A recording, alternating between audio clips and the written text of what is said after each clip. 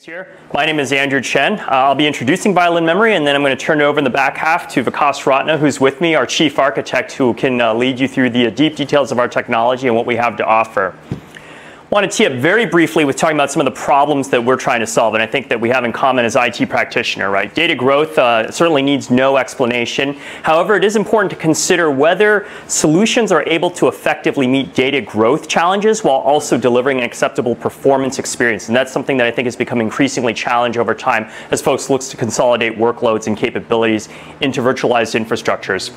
Pressure and cost also needs no introduction. It is important to consider, though, that even though cost capacity has come down at a rate where the capex of storage acquisition has remained relatively flat, TCO, operational complexity, power and cooling have continued to spiral out of control and remain difficult challenges to manage. Data is a competitive weapon. Consider the fact that IT isn't necessarily just a cost center, but also the ability of your IT to deliver differentiated and unique capabilities to your business can be something that can help you grow revenue and help you transform your ability to support your customers. And finally, regulatory, right? So we live in an increasingly threatened environment where we continue to see natural disasters as well as intrusion and incursion attempts and hostile attacks on our IT infrastructure. And it's very important that any solution be able to meet these demands, and we'll certainly get into all of this. Who is Violin Memory? For those of you who are not familiar with Violin Memory, we were the pioneers who invented the first NAND flash storage array 10 years ago. We developed a lot of the core IP that today is utilized to manage and effectively transform NAND flash into an enterprise storage solution. But I think it's also important to understand that in that 10-year history, we have recently transformed and gone significantly behind just delivering raw performance via NAND flash into using flash as a foundation for a primary storage platform. Who counts on Violin? Over our history, we've developed very deep and significant engagements with many of the top companies. Certainly all of the leaders in various industries and across very significant verticals have found and used our technology to transform their capabilities and to deliver solutions that meet their customers' requirements. Some key highlights about who we are as a company. I think it's very much worth noting that we are the only publicly traded and fully transparent all-flash array vendor, right? We're not one piece of a large portfolio. We're not a private company. So credibility absolutely counts. Our operations, our results, our investments, and how we're doing is fully transparent to the market, and we're absolutely happy to provide full details on our technical architecture over the course of this next hour.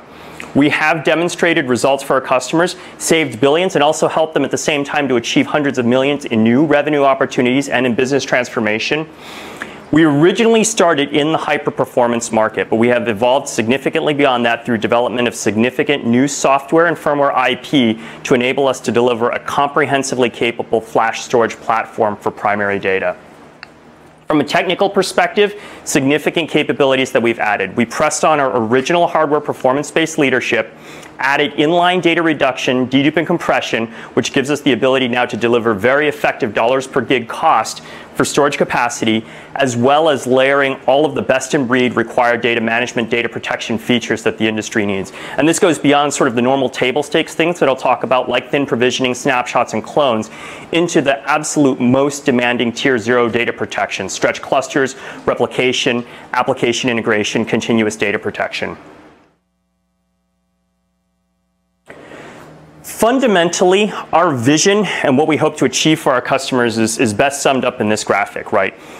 You have the legacy data center, which consists of inefficient old infrastructures, right? Mostly relying on hard disk drive or utilizing very small quantities of flash in a hybrid configuration to help remediate the challenges and the deficiencies of disk drive.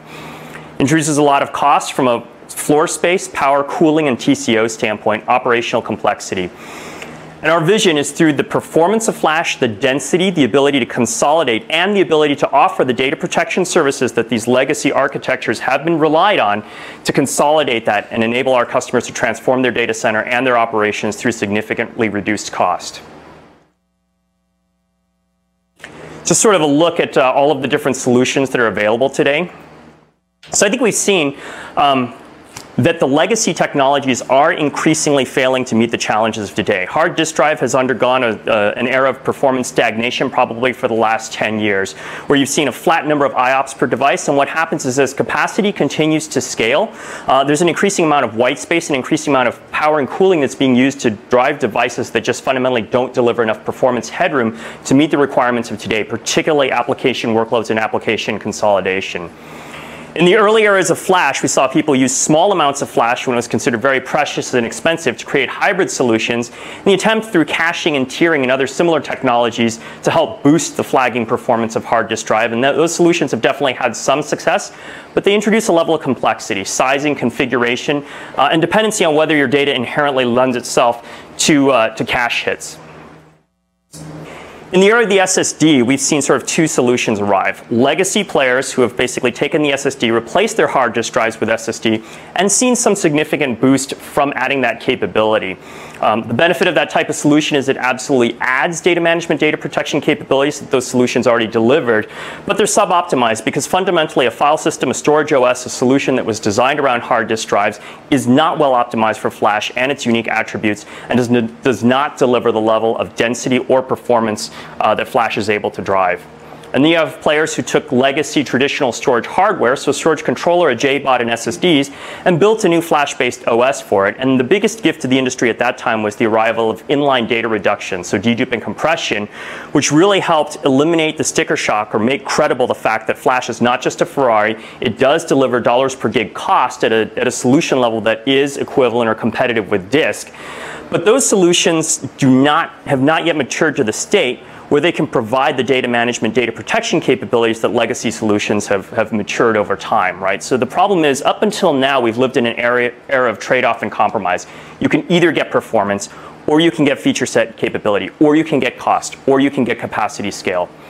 And our premise is that the right solution, what tips flash over the inflection point to the point where it can credibly become an infrastructure for all primary storage, is requiring the combination of all of those capabilities. Certainly performance headroom and power, which is delivered by a differentiated and unique architecture, but also a powerful and rich software feature set.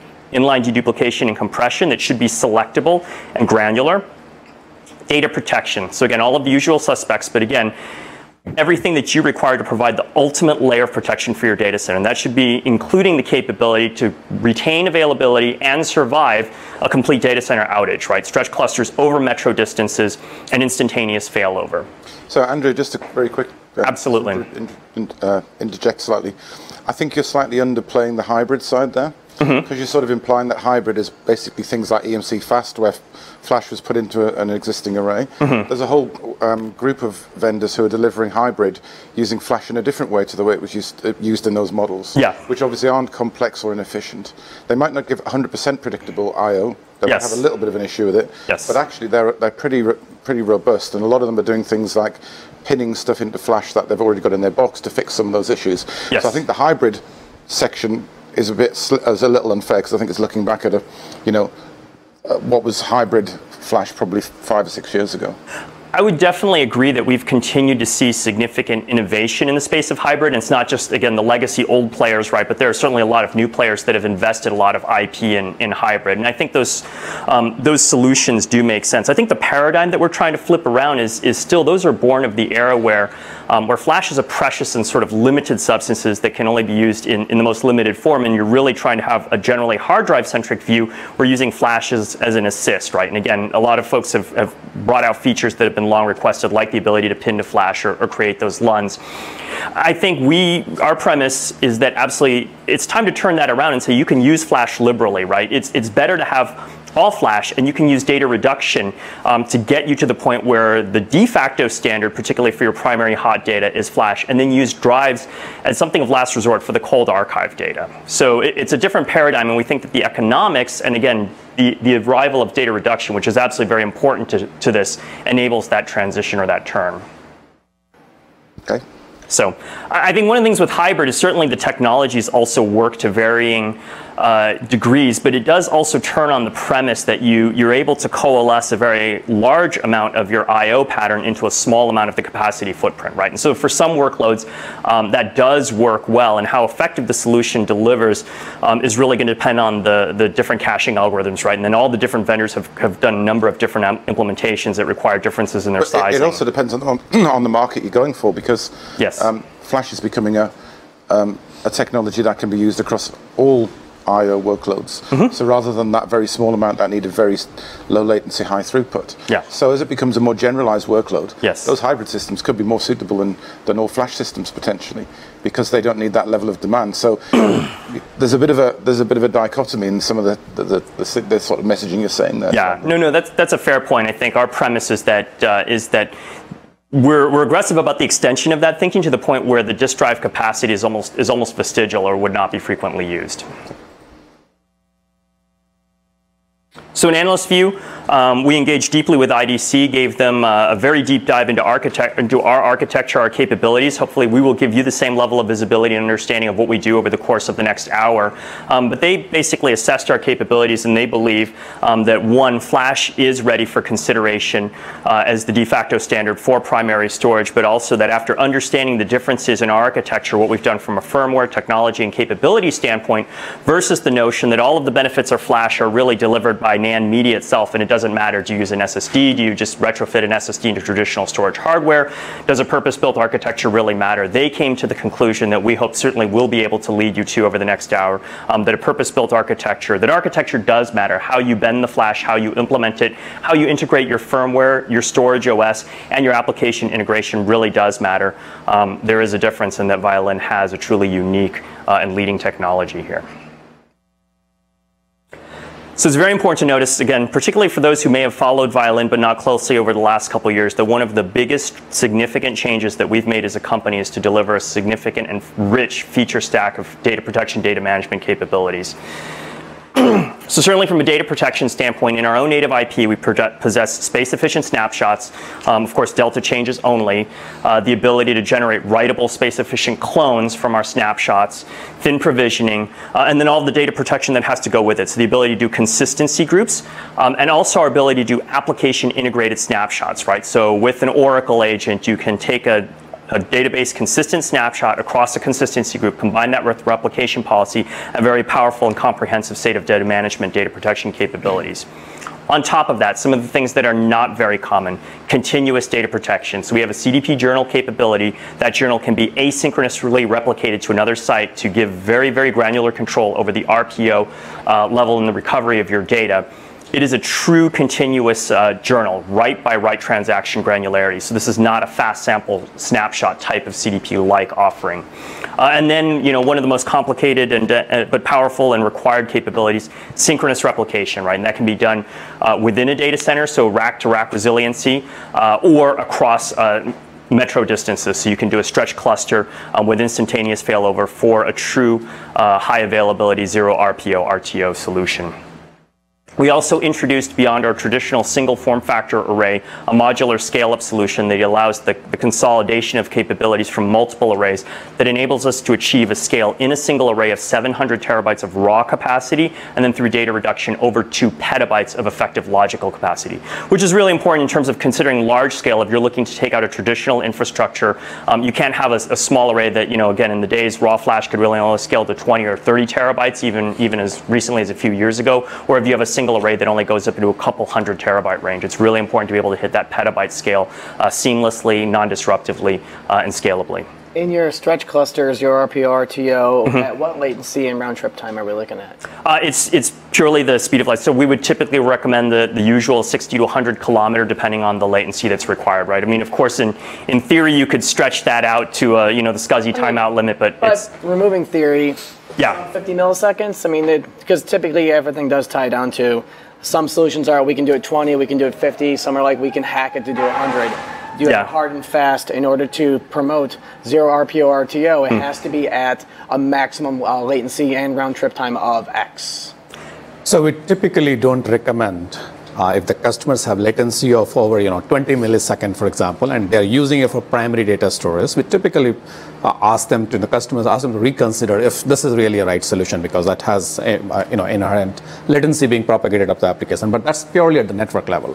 From the software, from the engineering background, from the software level, if you do measure the latency overhead that we bring in, assuming there was a light speed followed everywhere, it's roughly 100 microsecond is what we bring in. Additional 100 microsecond is all we take, by adding this operation of sending it out, reconsolidating and responding it back to the application. Sure. But this is never a storage problem, but in order to do across any type of distance, we do rely upon network. And thus, there's certain vendors that have a maximum it's not a recommended, it's a this is the minimum latency round trip time. If you can't achieve this, you cannot achieve a RPO RTO of 0. And if it truly is it's what everyone else uses, and that's fine. I just wanted to kind of establish if it's one way or the other, because if you say we can do 0 RPO RTO, there are some hard and fast requirements, because if the customer is doing it at 200 milliseconds, they're like, hey, you said I could do it, but it doesn't work, and it's like, well, it's your network team's fault. It's like, but you sold me the solution, In the case of, I'll say, other vendors, they would have hard and fast, you must exactly use these specific devices, and you have to use this exact configuration, otherwise we're not going to support it. And I just want to, for when that type of implementation gets put in place, to ensure that you can meet and achieve that, because organizations that have a 0 RPO RTO requirement,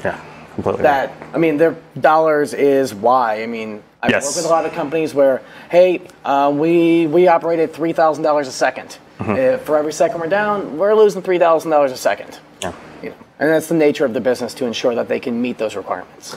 Absolutely, a very valid point. So that's why we have a chart on the basis of, if you have this much of kilometer, this is the millisecond latency you are looking at for this particular kind of fabric that you have. Sure. So it's a solution development play. I think you're rightly alluding to when you do the 0 RPO and 0 RTO, this has to be a close collaboration between the technical side of ours and the customer. So you're absolutely right. There's no blanket statement over here. So what I just specified was the upper end. We are extremely not comfortable if your latencies are very high.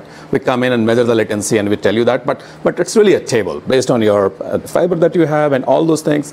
And if your SLAs don't get covered, looking at this table, please go to continuous data protection that we have, or the asynchronous replication you have. So very valid point. Yeah, absolutely. Thank you. A couple of key points on this one. Data migration, right? So as part of any net new deployment, if you're bringing new technology, it's important to also have a comprehensive set of services that can help the customer integrate the technology into their environment. And so we offer migration capabilities, and from a migration into our array, and then also for lifecycle refresh purposes, the ability to do seamless data migration. It's also very important to note that one key premise that we have is that inline data reduction is something that should be selectable and granular, because there are workloads that will get an affinity from data reduction, particularly some heavily virtualized workloads, get a really, really great dollars per gigabyte effective, as well as a significantly improved experience from using a hybrid or a hard drive based solution. And those absolutely should be on dedupe LUNs. And I think dedupe LUNs are very, very important for the flash industry as a whole, because they lower the dollars per gig point, where it removes the sticker shock and the Ferrari factor from implementing a flash solution. But there are applications where latency is king, where it's not just a matter of sub-millisecond as in 999 microseconds, but sub-millisecond as in 200 to 300 microseconds, right? Because that drives up a significant increase in the number of transactions that can be processed, or again, the value of money, right? And so we believe that customers should have a choice, that they should be able to use dedupe LUNs where appropriate, but also use raw thick thin LUNs where appropriate, depending on their workload needs. And they have those different tiers of solutions within Flash for performance and cost capacity, as well as the fact that they should be able to transform those LUNs online and non-disruptively, so that if they went for the one and they realize they need the other, and that may be something that's time-based versus just a static requirement of the workload, that those can be done as well. And that's a cornerstone of our capability. So is there a huge impact if you turn on dedupe on a LUN that's previously been thick provisioned? Yes, so we offer that capability. Is if you have a LUN that was previously not a dedupe LUN, and you're saying, maybe, and there's a couple reasons you could do that. Is one, you need the performance, and it could be from a seasonal or a time-bound value of that data. You're like, you know what, I don't need that anymore. I'm gonna scrunch that down. you can transform that online and transparently. And another capability that we have is the ability to synchronize, to do replication across heterogeneous LUN types. So on a primary, you may say, look, this is where the database is residing. I need the maximum performance. I want to copy on a remote site that I replicate asynchronously. You can use a dedupe LUN as a replication target because you don't need as much performance on that secondary site. But then it can be promoted and hydrated online as necessary if you require performance on the secondary site later. So a very powerful set of capabilities. And similarly, you have a dedupe LUN that you need to hydrate to get the performance. You can do that as well. So that is a capability that we offer. Most of your competitors are saying that they have all the features enabled all the time. Yes. And it's from my point of view, it's good because it simplifies a lot. Yes. And even if you get only 5% advantage from the duplication, it's 5% that you got. And they say, this is our architecture, and it works that way. Yes. So you can see a performance limitation by having it on or off. Yes. Also. All this complexity added to the interface, to the APIs that probably you have, and does it really make sense in 2015? I think that it's a choice that we want customers to be able to have, but it's not mandatory. And I think whether a customer sees value in that capability depends on their perspective. So I think for an always-on implementation, it's easy to say that there's no performance impact because there's no basis for a comparison, right? So that product, again, always-on data reduction is inherent to it, so that level of performance is what it is. And I think a lot of the products out there, ours included, are very well optimized to deliver very good performance under deduplication. But it is sort of fundamental to the fact that when you do deduplication, there is a lot of compute-intensive, stuff that's happening, right? So you have to chunk it, you have to hash it, there's index lookups, you have to land it, you have to process it, you eventually have to write to the back end. And so regardless of how well the deduplication is implemented, the fundamental fact of the matter will always be that if you are transacting to just a raw thick thin LUN versus a dedupe LUN, you will see a dramatic difference in performance. Now if you're coming from a hard disk drive array or even a hybrid array, particularly within a certain class of product, then a dedupe LUN will be a better experience pretty much any day. So that's fine. You could say, look, I don't know that I'm missing something that's up here. I'm going from here to here, and that's great, and it's a significant improvement, and that's fine. And certainly if our customers want that simplicity, we also offer the same capability, right? So you can turn the dedupe on, you can just put everything into a dedupe pool, you can leave it that way, and it's entirely fine. But if you have experienced, raw flash performance, and that's not, certainly our product was the first in the industry, but there are a number of other solutions that people have touched that expose them to that level of performance, right? PCIe-based cards, whatnot, or again, an SSD-based solution that doesn't have dedupe and compression, you see a level of performance that's up here. And so if you've experienced that product and you know what you're missing, or you have an application that can take advantage of that, then that's a capability that we think customers should be able to choose if they so wish. Yeah, and if I can quickly add to Andrew's comment or extend it, so you're absolutely right that providing these knobs, creates some confusion. And to be honest, to putting this kind of architecture is a whole different kind of complexity as well. It would have been a lot easier for me to drive my group to just do inline deduplication and all. But learning from, since we are into the market for a longer time compared to some of the new companies that came around, there is constant debate over there. Is deduplication going to help my workload, or is it not going to help my workload? If it is not going to help my workload, I'm looking at million IOPS. I can pack more and more application over there. But if it does, maybe dollar per gig is important for me. So our approach is simple. Allow them to make mistake. Let them put the workload over there. Let them make that decision later. So it's not complex in terms of setting up. You start with deduplication LUN. If you want it to be always and on, no problems. Go ahead and make all your LUNs as deduplication LUN. It's single click, right? Your LUNs by default are deduplication. You start working through your load. You get the report. By the way, what I'm observing is you don't have that kind of deduplication in your thing, right? And by the way, because of that, your IOPS is only, let's say, 250K. It could have been 1.5 million IOPS. Your latency could have been, instead of 1 millisecond, 100 microsecond. What do you want to do? And the single click, you transform. So allow them to make mistake, allow them to learn their workload through us. Because it's very difficult. What we recognized early on is, if we get into a debate with the customers that, hey, your workload is not going to be benefiting from deduplication or not, it was a no-win situation, because customers more often, are not clear about the dedupability of their workload. So that's where we came up with this architecture. And in future, I think there was a good comment about talking about future. In future, we want to make it completely adaptable.